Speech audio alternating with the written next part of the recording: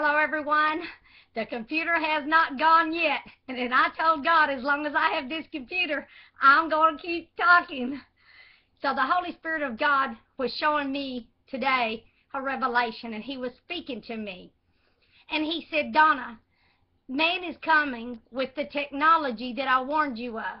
He's coming with technology to change genetics, to take out everything in the human body that causes diseases. So man's going to live longer. They're going to be able to keep you young. You're not going to grow old. You're not going to age. He said that's why Revelations 3 and verses 14, 15, 16, and 17 on the church of Laodicea. They are rich. They increase with goods, and they have need of nothing. Because the Holy Spirit said in the day of the beast, when the beast is upon this earth, all those that receive his mark, he will take care of them. They will receive this technology to where they do not grow old, they do not get sick, and they do not die. Where man comes to the place to where he believes he is immortal. Instead of being what he is only mortal. The Holy Spirit said that in that day of the beast, man will not have to work. Those that are under his new banking system and those that receive his mark will not have to work in the world like people do today. They will not go to jobs. They will be under his authority and under his power and under his control. The Holy Spirit said what the beast is going to try to do is offer the people the things that God offers in heaven. That he's going to offer you long life. You're not going to grow old. You're not going to get sick. You're not going to get diseased. You're not going to have to go out and work anymore because this is the new world order. All you have to do is be a part of this order and in that new one world religion and worship this beast. And he will take care of you because he's trying to create heaven upon the earth. That's what he's trying to do. And the Holy Spirit said that's why you see the church of Laodicea has nothing. Now listen to this, a revelation knowledge from the Holy Spirit of God. Because it is a good stuff, church. I'm telling you, the Holy Spirit was a-flowing today. He said, Donna, look at this. Does it not say in Revelations 3 and 14, 15, 16, and 17, does it not say that they were miserable, they were poor, they were blind and naked? But they didn't know that, you see, because the beast had deceived them into thinking that they were rich, they were increasing with goods, they had need of nothing, because under his power and under his authority, they were living longer, they didn't get sick, they didn't grow old, that they had everything they had need of. And the Holy Spirit said, but they didn't know they were naked. And the Holy Spirit said, let's go to the book of Genesis, Donna. In Genesis 2 and 25, were not Adam and his wife naked? He said Adam did not fulfill a day, so he did not enter into the year that God would give him that new body that was waiting for him that did not die. Adam did not make it to that day because he fell in the day. He said, so you see in Genesis 3 and 7 that Adam was naked. He said, did not God say that the church of Laodicea was naked? He said 2 Corinthians chapter 5 and verse 1 and 2 says that we have a tabernacle. Now listen, church, if this body, our body that we have right now, this tabernacle were dissolved, then we have a building of God, a house made without hands. God made this body that's waiting on us in heaven. It's eternal in the heavens. Listen, church, it does not die. It does not die at all. Now listen to me, church. What does verse 2 say? That we're going to be clothed with this house from heaven. So we be that being clothed, we shall not be found naked. Boom! There's that revelation knowledge from the Holy Spirit of God. I tell you, church, it don't get no better than this. I tell you what, I was just telling that Holy Spirit today. Thank you for that amazing revelation. Church, Adam did not make it to that next day. He fell in a day. He did not receive that new body that was waiting for him in heaven. He was naked because he was mortal. The church of Laodicea. Woo! Oh, glory, hallelujah. Here we go, church. The Holy Spirit of God was speaking today, and he said the church of Laodicea thinks they have need of nothing through technology. But I tell you, they are naked. because they are mortal. I don't care how much technology comes. It's going to cause you to grow, not to grow old, going to cause you to live longer. You're not going to get sick. I don't care about that, church, because they are naked. That's what the word says. They're naked because they're immortal. They're mortal. They do not have that immortal body yet. Only God. Do you hear me, church? Only God can give us the immortal body. That's right, church. But the beast is going to come and deceive these people that they don't need God. You can live right here on this earth. I can keep you young. I can cause you to live a long time. Look, church, we even seen in the Garden of Eden, God caused Adam to live a long time too, didn't he? Adam lived a long time in that garden. We know he didn't fulfill 1,000 years, but he lived a long time in that garden. But he was still naked.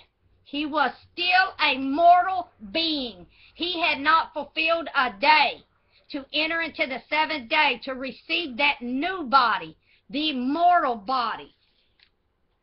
Now listen to this, church. 1 Corinthians chapter 15 and verse 54. But let me go back to 2 Corinthians chapter 5 and verse 4. I get excited when I get to preach this revelation knowledge because it's amazing. It says that we that are in this tabernacle, this body right here, church, groan, being burdened, for that we would be unclothed. See, we don't want to be naked, but clothed upon that mortality might be swallowed up of life. Woo, glory! It don't get no better than that, church. It don't get no better than that. Did you hear this word? 1 Corinthians 15 and 54 says that we'll put off this mortal body and we'll put on immortality. Adam was mortal. That's why he was naked. The church of Laodicea is still naked. Even though Revelation chapter 9 and verse 6 says men will seek death and shall not find it, and death shall flee from them. I don't care about no technology that's going to cause you to live a long time. It cannot give you immortal life. You are still naked. Naked. You are still a mortal being. You can still fall upon a sword and be killed. But the Holy Spirit was speaking to me, and he said, but Donna, is that not why people come to God? It's for the benefits that God offers them. I said, my Lord, the beast only offers life, long life. He does not offer everlasting life. Everlasting life is in the hands of our God. And I told the Holy Spirit of God, I don't care what that beast offers. I still want to be where my Jesus is. I still want to be where my God is. And the Holy Spirit of God was speaking to me, and he said, Donna, in that day, men will run to this being. They will love him. They will bow before him, and they'll kill for him. All those that refuse this mark and refuse to bow down to this beast, his servants will kill them. They will be killed. He will cause the whole world to receive his mark in his name. And he is offering them long life. No more death. No more sickness. No more growing old. He said, you saw the church of Laodicea. It had need of nothing. But yet God says to the church of Laodicea, you're poor, you're blind, and you're naked. Church, I don't care how many times that devil tries to make things look good, and it's a good idea, and it's a good plan. He never can offer what God offers. Our Father offers us everlasting life. And that life, my friends, is in Jesus. Amen, church? Amen.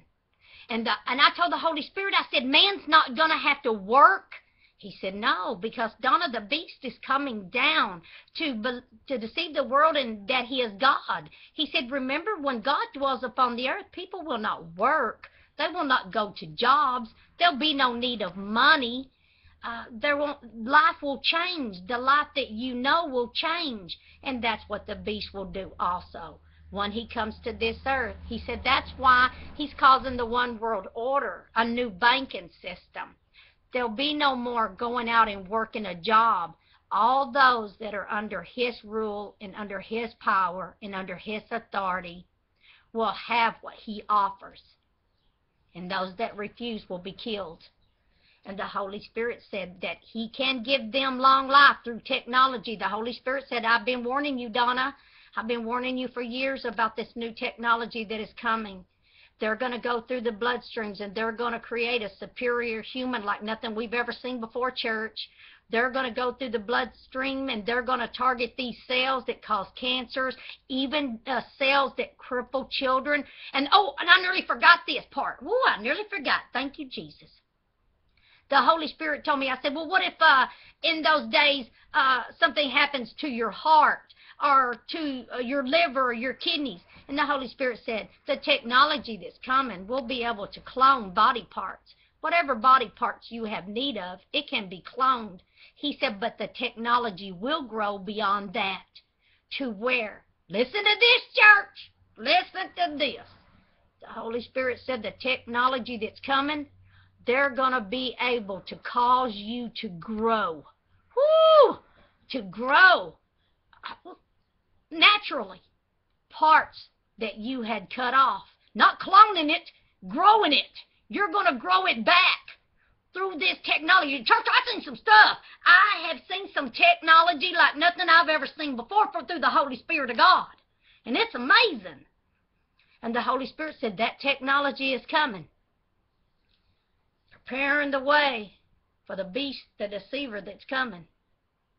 God bless you, church. God bless you. Like I said, as long as this computer is still sitting over here in this old girl's house, I'm going to keep preaching till the last minute, till she comes and gets this computer.